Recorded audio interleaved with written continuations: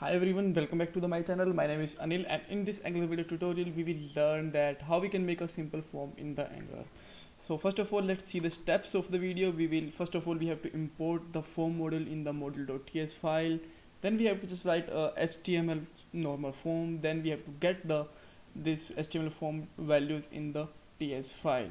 Alright, so now let's start. So first of all, let's go inside the app folder and just click on the app.model.ts and just write here import something from @Angular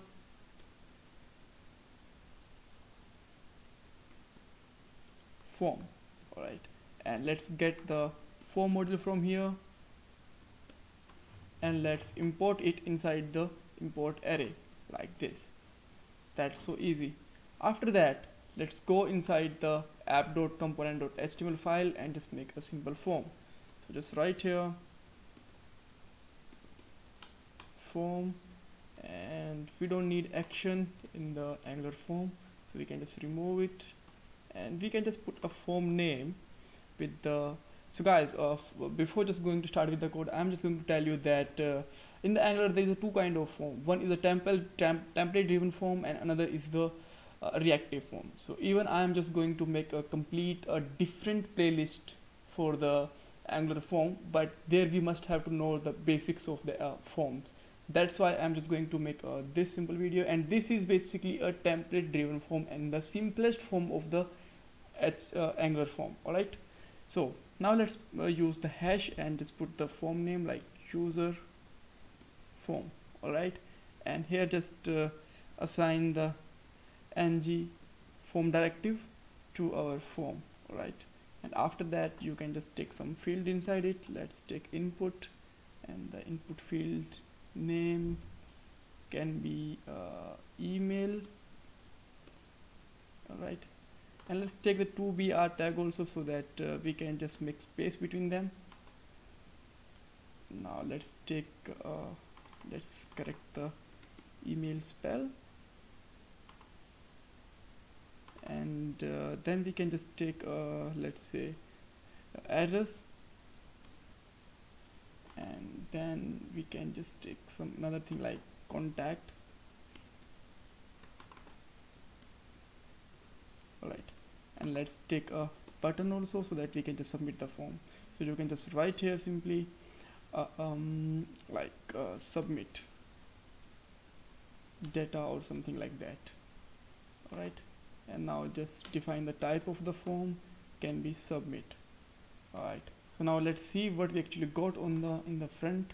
Here you can see that we have 3 fields and 1 button.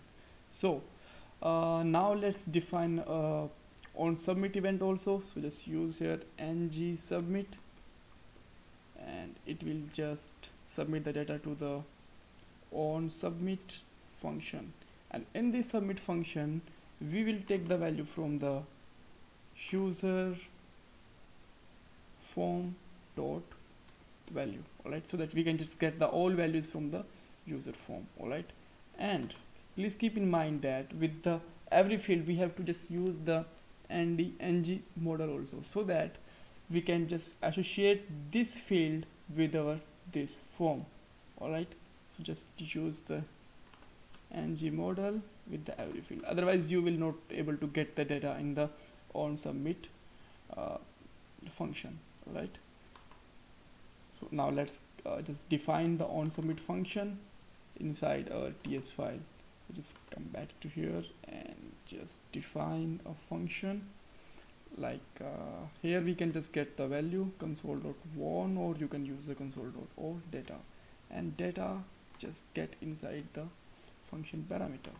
Alright, so I hope everything is fine. Now let's try to submit it.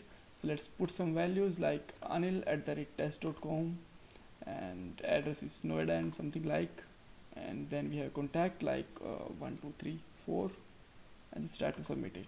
Now you can see that we got the all data inside our controller here. Alright, so in the upcoming APIs we will in the upcoming videos we will just see that how we can just send the data inside the APIs, and how we can just perform other operations. So thanks for watching this video.